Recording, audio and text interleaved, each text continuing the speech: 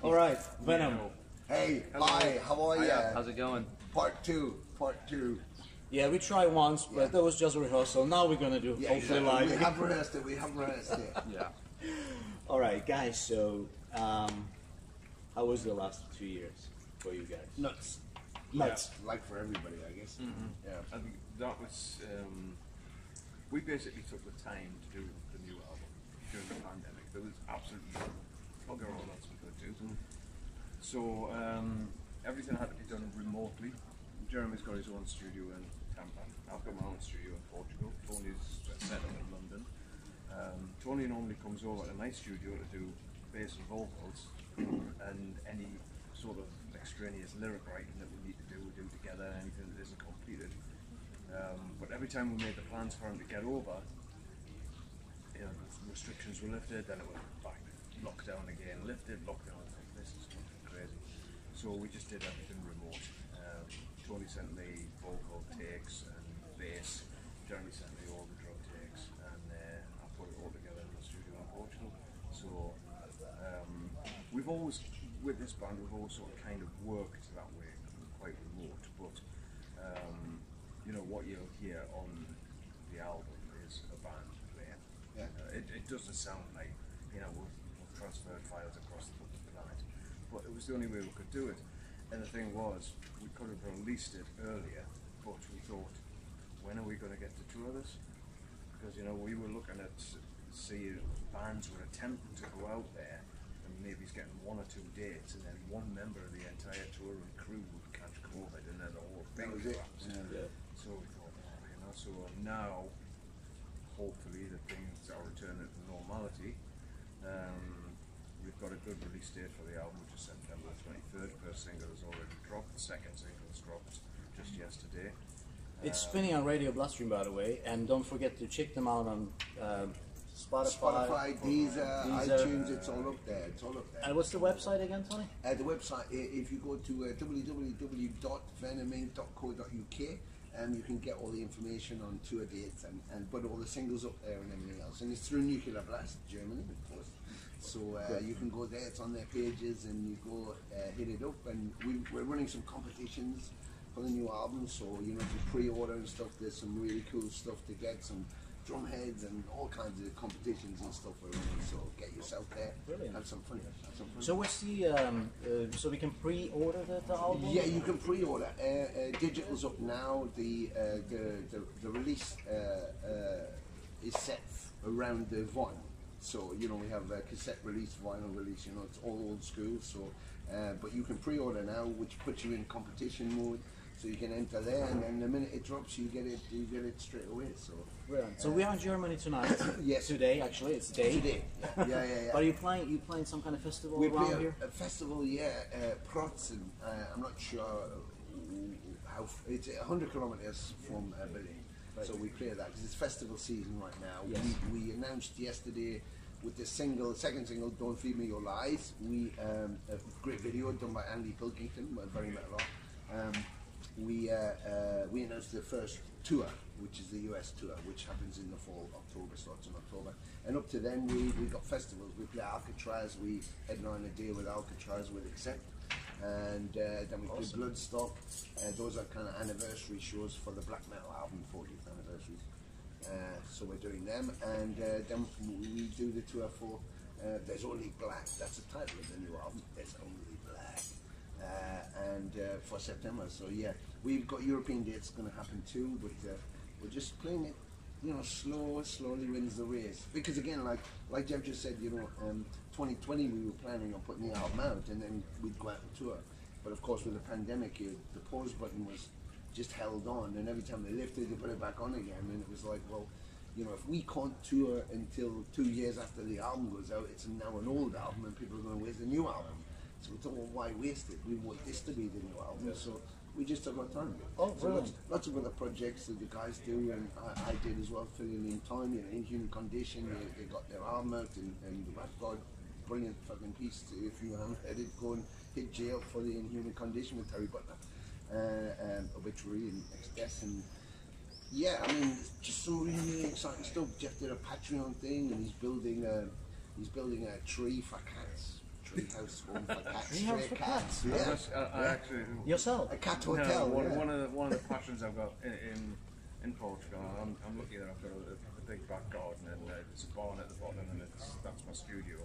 But I rescue cats, like street cats. You know, there's a lot of strays around. So at the moment, I've built. That was another thing I did during the pandemic. I built a cat like a shelter in my garden, so they've got like a little hotel with play areas and stuff. Nice. So I've got 21 rescues. Wow. So I raise money for the other shelter, which is close to my main town as well. Okay. It's just a passion. It's something that, you know, just gives something back. Oh, nice. Very good. Very good. And Jeramie's running a competition with all his drum heads, and half the proceeds goes to the cat shelter. Yes, and get on it. Nice. Check out Jeramie on his Facebook, his Instagram. Go look for Mr. Kling, the Warmachine, and you could win that drum head. Yeah, the black metal drum head you used. So, We'll send it to you in a box in the post. I think it's actually, you gotta remove the R, so it's just dumb head. Yeah. You could win this dumb head. There it is. You get this one. All right. Before I let you go, guys, is there anything else you'd like to add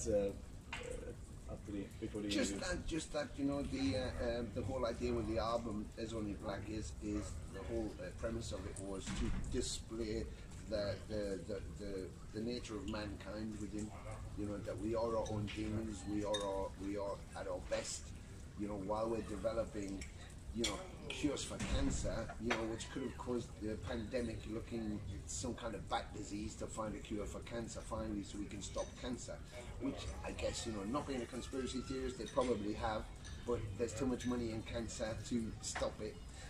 However, you know, what amazes me and always has amazed me is while we're developing a cure for cancer, the worst disease to kill humans, we can drop bombs on Nagasaki and Hiroshima.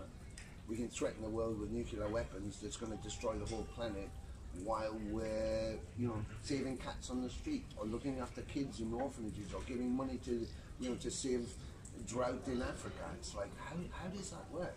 How does that work? You know, and you look beyond ourselves to blame something satanic for the bad stuff. It's a devil in everybody, and then for all the good stuff, it has to be, you know, a God and a greater good like that. But it's like, but we are the creators of all of that. We do that. We decide what's good or not. You know, We create the reality. we create the reality. Yeah, you could leave this place now and give a bum on the street, you know, some euros to get them some breakfast. You know, I could go in there and fill up a breakfast plate and go out and give it to someone. I could also step over someone who's lying in the street because I think and they may be desolate, they may need more help, they could be dying, but I'll step over them to get on a bus because, like, I've got to get somewhere. I don't have time for this charity right now. When I do have time for charity, and I've got fucking nothing else going on there. But that's us, that's who we are. So, you know, if we could kind of realize that and then come together and think, you know, it's a very small piece of dirt flying in a giant universe, we've only got us. So, you know, the very fact that, you know, with Brexit for the UK, for me now coming to Germany, I have to justify why am I coming, when am I leaving? You know, 2 or 3 years ago, I just walked in and walked out. I was just a citizen of the world, and now I'm not a citizen of the world, I'm a citizen of a country, and this is not my country, so I have to justify why I'm in this country. And it's like, fucking hell, there was a point where nobody owned the planet. You know, when it was Panchea, it was just there. You know, and all of a sudden now we've decided that each piece, we own each piece, so you have to justify things, and it's like, we have to get beyond that, beyond the money, beyond the capitalism, just back to humanity, and go, you know, we can create, you know, things to go into space and to look for other life, and at the same time we can develop guns that's going to walk into a school and shoot a whole load of 8-year-olds just because someone was pissed off and nobody took care of that person, you know, who may have needed help but didn't have it to go to, you know. So it's like, why don't we fundamentally just look after each other? There would be no starvation in the world if we all fed each other. You know what I mean? Rather than develop multi-million-dollar fucking weapons that will wipe out the world, use that money to fucking help. Irrigate the fucking planet. You know what it is? And fucking, you know, religion as well. It's like, sell your gold, sell everything, and solve world fucking poverty. Yeah, If you're that pious about it. you know, they talk about this planet that we're on, this blue planet, is 2/3 water. Our bodies are what, more than 80% water? How is there drought? How is there 2/3 of the planet is water? And they go, yeah, there's drought. And how is there drought? How can we not like get the salt out and give people a glass of water? That's it. I don't understand that. And they go, well, it's so expensive. It's like, what more expensive than charging someone like $100,000 to go up and down outside the atmosphere in a fucking rocket for 10 minutes? It's like, whoa! So you can spend all that money. You know, Jeff Bezos, nothing against Amazon. We all use it in the pandemic. It was fantastic. But his wife and his divorce selling billions and billions and billions. He didn't mind because he's making that per week. It's like, what, you can't take one of them and help one country to go build yourself a water plant, build yourself, feed yourself. I mean, I just don't understand. I just don't understand that. Yeah, for myself, you know, I don't understand borders at all. I never did. No. It's absolutely out of my mind. And what I loved about One Europe, particularly for me growing up in the 70s and the 80s, having One Europe, it was like being in America or Canada. It's like I could go from one side to the other. I'm in different states, but that's like saying different countries. And when Europe came together, I thought, this is fucking brilliant. One currency, one thing, and then Britain went, no, we want to keep the pound. It's like, of course we do, because that makes no sense. But yeah, okay, right, we'll keep our queen on the front and we'll have different currency. But at least now I can just freely travel. And now we're back to, now I can't. Now it's 1972 again, and I need to have a carny, and I need to justify where I'm going, and it's like, oh my God. Exactly, yeah. It's nuts, yeah. But that's the whole epitome of the album, I think. You know, it's looking at ourselves, you know, and questioning it. You know, there's only black. Because we don't know. We don't know what's at the end of the universe, we don't know if there's life in the universe, we don't know what happens when we die. We might experience it, like, you know, Jeff had died, and that's where the title came from. He wrote a song about, we had a different title, and I was going a different route, you know, around the same ideas, but then he sent this song, and yeah, I wrote this song, There's Only Black, it's about me, my experience of death and what I saw, and that just was like, hit me like a brick. I was like, that's exactly it, that's the ultimate, what is next? There's only black. So, makes you, in order to discover, you have to go in, you have to commit to it. And you could go into a black hole and it could be euphoric beauty. Would you call it never chocolate fountains and strawberries? That's what he said. I was like, that sounds nice. There's none of that when I went. Or it could be, you know, horrible, but you said you don't know, so you go in, you can't come out and even tell anybody about it. You're just like, you experience whatever it is you experience, but I mean, that's it. That's for you then. Period. End of the story. That's it for you. Interesting concept. So there is no light at the end of the tunnel? But there could be. There could be, but you don't know. I don't know. I mean, my experience was, I had a massive heart attack, and I was in another village, and called the ambulance. And I remember my girlfriend, she'd seen the whole thing. She came to the side of the ambulance, and she said, "How are you feeling?" And I turned my head. I was lying down. I turned my head like that, and I went, "Actually, the pain's gone." That was it. So I was clinically dead for just over 5 minutes, and now I've got hairs on his chest hair. Chest hair. Yeah. And boobies. Chest hair and boobies. I don't know. Connected, isn't it? So yeah, but the only weird thing that happened was when I came back. I remember very quickly. I remember just looking down, and it was just what I can describe as a vortex. Right there, just this thing was spinning, span, got faster and faster, and I was just watching this thing. I went freezing cold, and then it just went, just gone. And I was like that. I was just looking. And I heard my own voice at one point screaming, "Don't give up, fight, fucking fight!" And because I said to my girlfriend, I said, I was screaming. Everything I told my girlfriend didn't happen. For her, yeah. For her, for the reality, it didn't happen. And what was seconds to me was a full day. I didn't know what was happening.